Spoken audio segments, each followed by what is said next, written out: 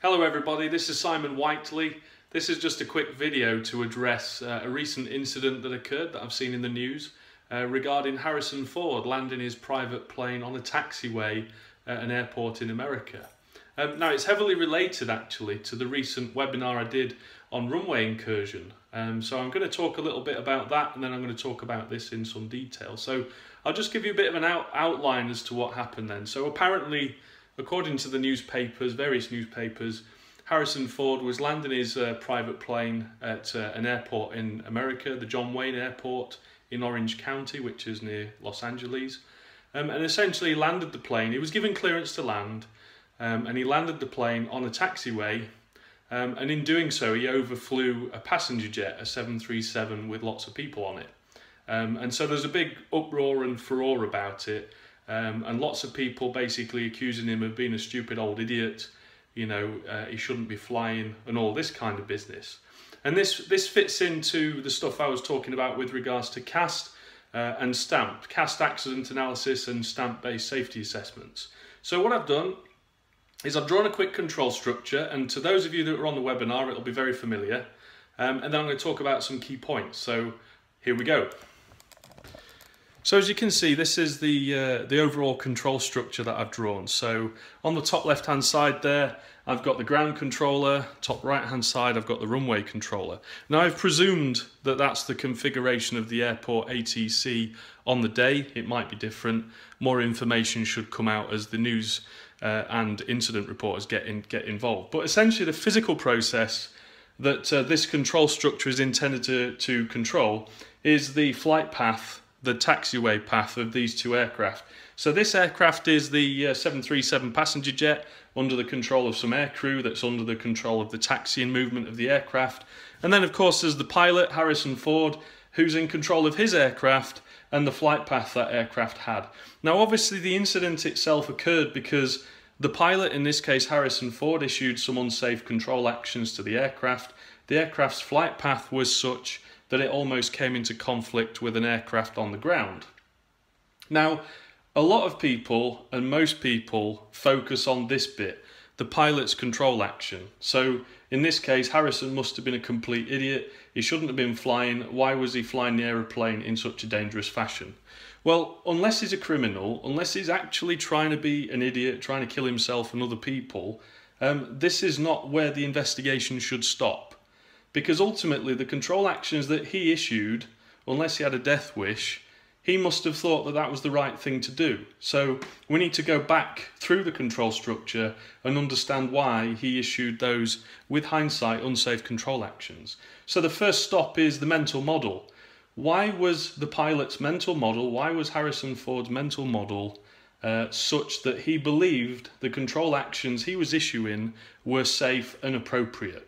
So looking back up the control structure then, so the pilot is under the control of the runway controller. Did the runway controller issue any commands or lead to any issues with Harrison's view of the world?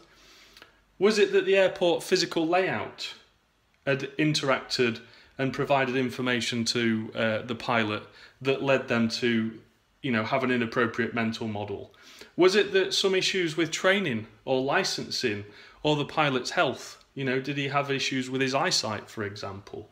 And then moving back over here, the aircrew of the passenger jet. Well, why was the passenger jet parked where it was?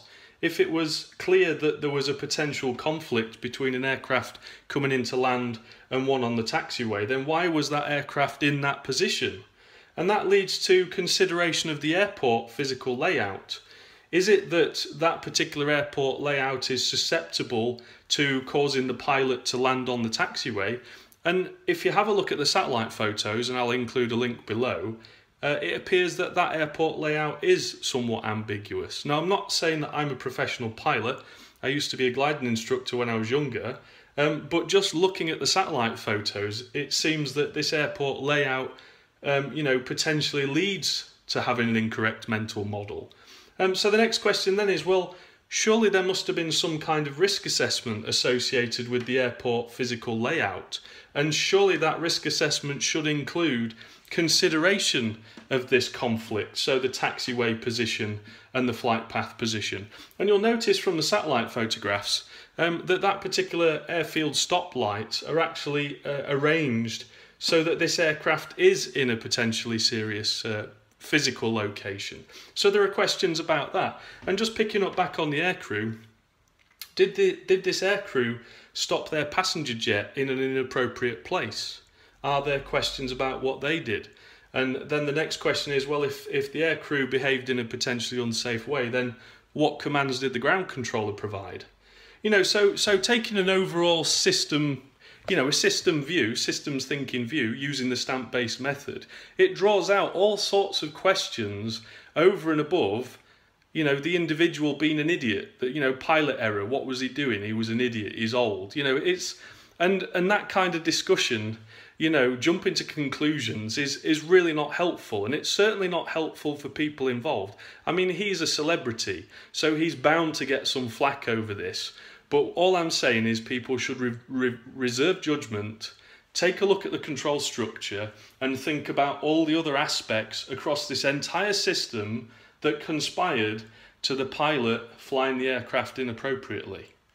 Okay, so just to add a couple of extra points then. So, you know, some key points here. The first, because we were talking about runway incursion the other day, I just want to highlight that obviously runway incursion is about aircraft in the protected area while aircraft are landing and taking off.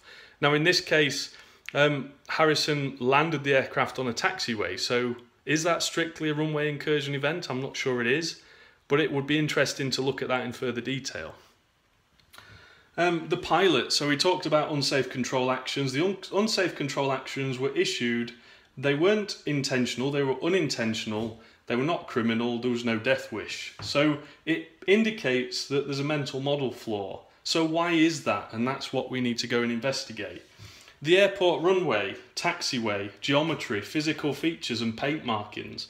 As I said, when you look at the sat photos, you'll see that there are a lot of different paint markings that from the air, you know, they may not appear to be that clear, so they might be misleading.